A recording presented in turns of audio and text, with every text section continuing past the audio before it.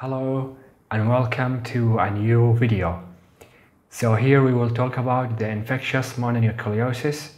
This is a contagious infection causing lymphadenopathy as shown in this picture, and it also causes lymphocytosis as shown in this plot film.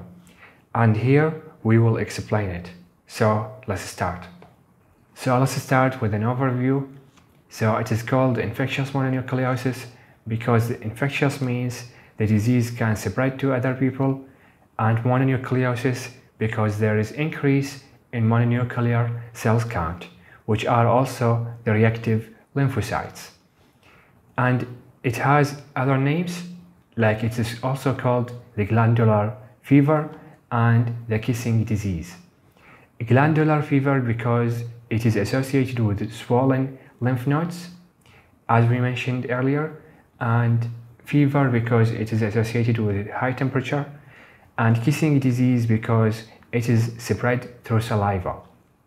It is primarily spread through saliva, as we mentioned, but can rarely be spread through semen or blood. Incubation period is about 4 weeks, and infected people spread the disease during this period before the symptoms develop. Infectious mononucleosis not highly contagious, thus isolation of cases is not necessary. So now let's talk about the presentation of the mono. So same as with other infections, mono present with fever, which resolves after 2 weeks, and it also present with pharyngitis with tonsillar exudates. Like this example here, there is pharyngitis and there's exudates on the tonsils. So it also present with lymphadenopathy.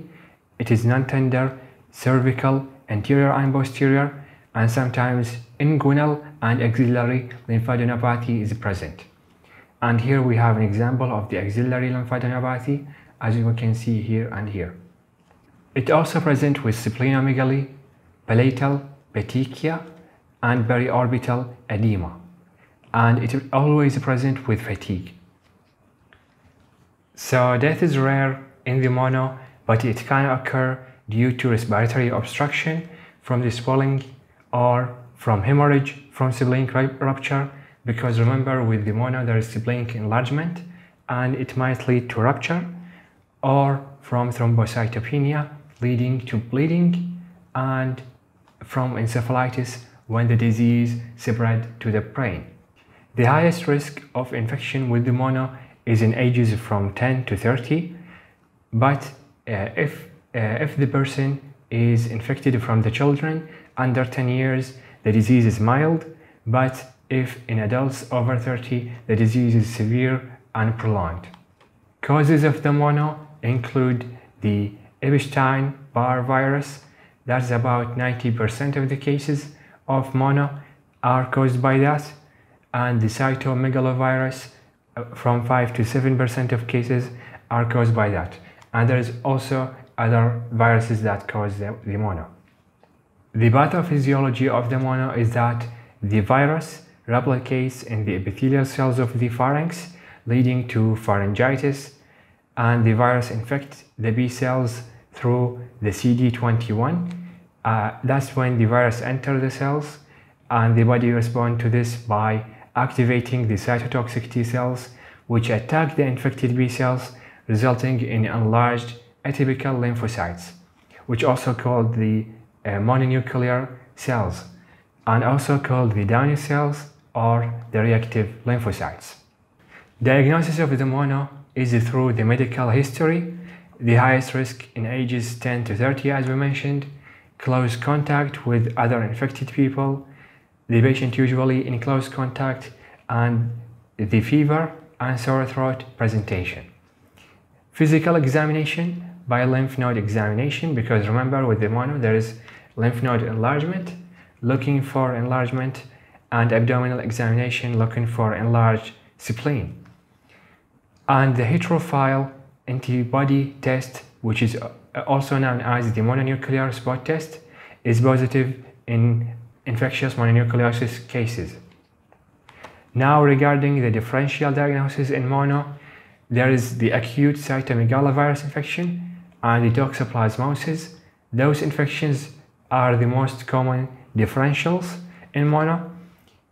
They present with similar symptoms as the mono, but differentiated using the heterophile antibody test, which will be negative in both of them and positive in the mono, as we mentioned.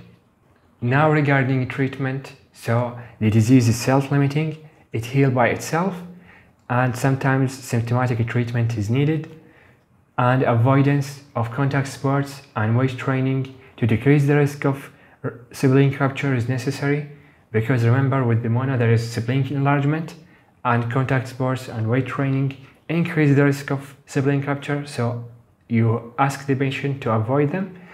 And if pharyngeal edema is severe, short course of glucocorticoids is indicated. Almost all people given amoxicillin or ampicillin antibiotic eventually develop generalized itchy maculopapular rash because of the immune response triggered by the interaction of the antibiotic with the virus. So avoid giving your patient these antibiotics. The rash looks like that. It is maculopapular rash, it is itchy, and it is triggered by ampicillin or amoxicillin. So don't give these antibiotics to your patient. This is another picture of the rash. It's all over the hand here. And finally, with the complications of the mono, we have the sibling rupture. This is here an example of sibling rupture. There is subcapsular hematoma here and also here, and autoimmune hemolytic anemia. The disease might also transform to lymphoma and a lot of more of complications, but are rare. And with that, we reach the end of this video. Thank you guys for watching. Please make sure to like and subscribe. And if you want to support us more, you can by subscribing to the Patreon, link provided in the description of this video. Thank you for watching, and peace.